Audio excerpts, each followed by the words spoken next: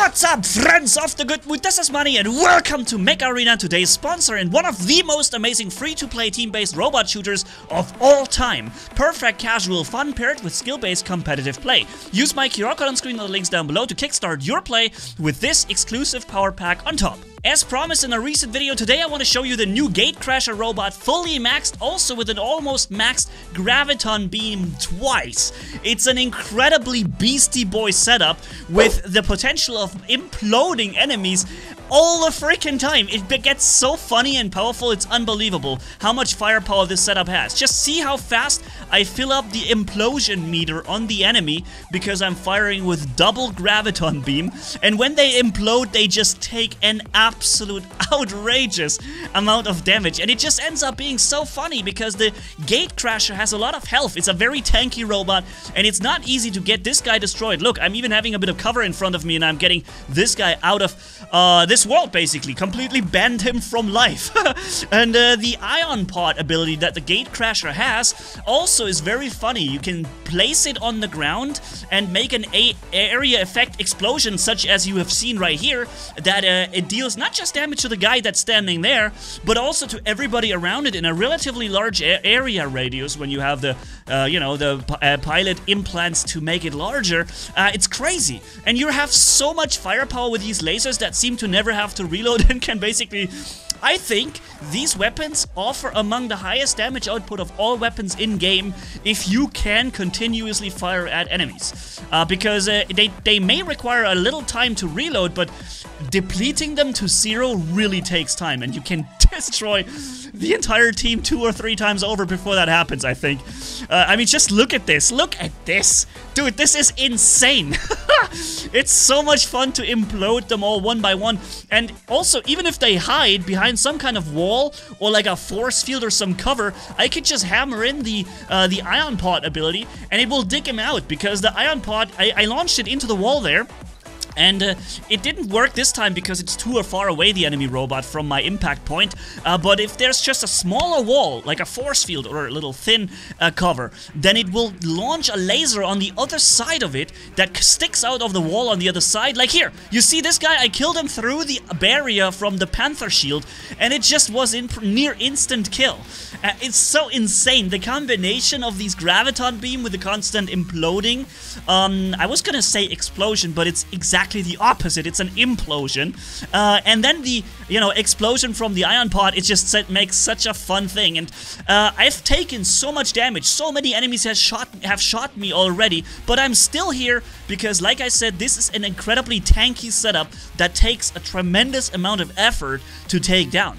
Because fully maxed, it has so much HP, and also I think, correct me if I'm wrong, but I think certain robots have more armor and therefore are less likely to be taken or hit critically by other shots unless you really come from behind. But I think certain robots are considered light and armored or lighter and take more damage from shot.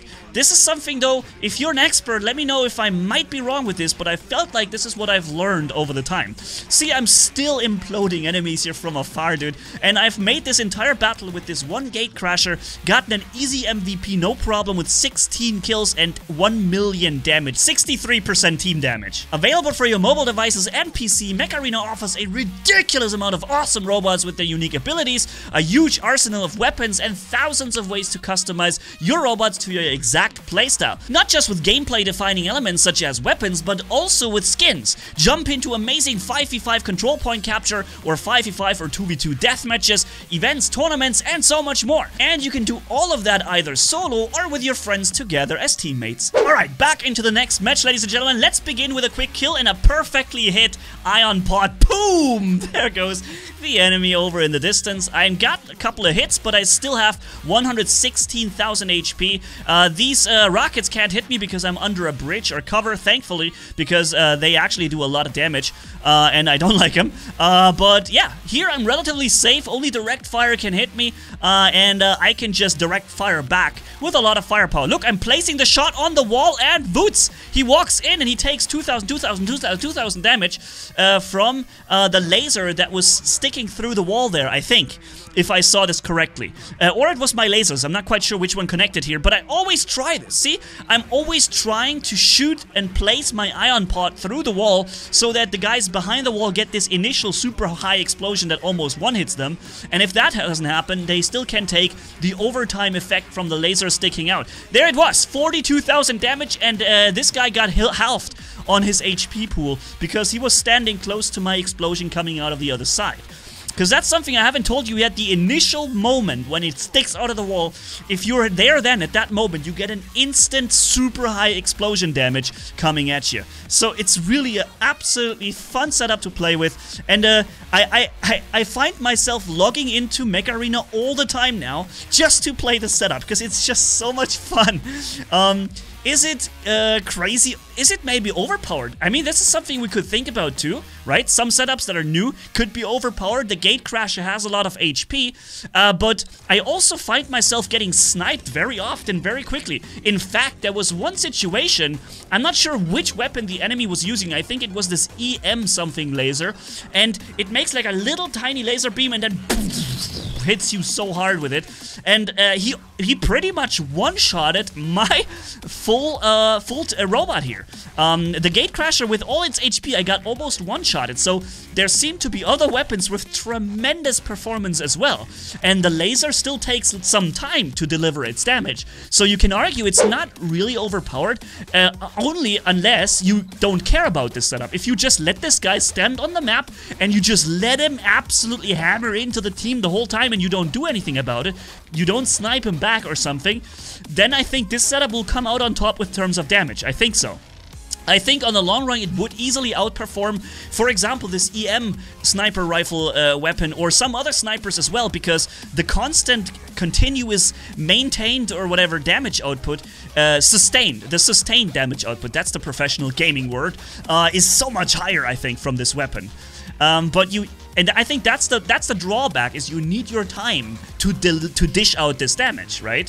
You need enemies to stand in your line of fire for a significant amount of time, let's say 3 seconds. Here, he's hiding behind the shield, and BAM! There you go. There is no hiding behind a Panther shield when I'm playing the Gatecrasher, friend, because that will get you absolutely deleted. It's so fun to have this option to ignore, or to, actually not just ignore, but to use this against them. They feel safe behind that shield, and most of the time they don't even realize what the Gatecrasher can do against this part of defense, or this art of this playstyle, right? Oh man, I love it. Such a fun combination. One of my most, no, actually it is the most fun setup. Whenever I log into Mech Arena, this is what I play now. It's so fun. And then obviously once I got destroyed, which happens most of the time, what you see here are the highlights, right?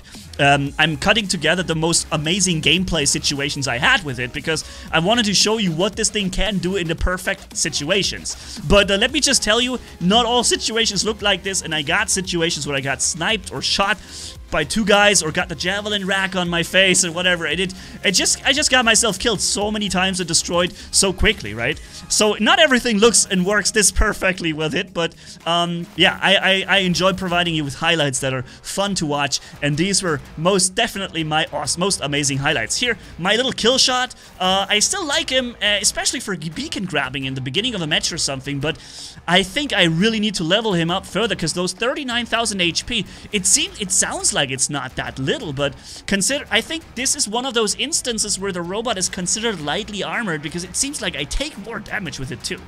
I could be wrong, but it really feels like every hit I take on the kill shot also deals more damage to me than it would be on, for example, the heavily armored brick house. This month we also have the Battle Pass Season 14 running with amazing goodies and prizes, so if you're waiting for an invitation, this is the one. Because Mech Arena is completely free to play on Android, iOS, and PC, use my QR code on screen or the links down below to kickstart your play with this awesome starter pack worth $30 on top, a special skin, an amateur crate, and 5,000 credits, and then come find me in the game under the name Just the Money.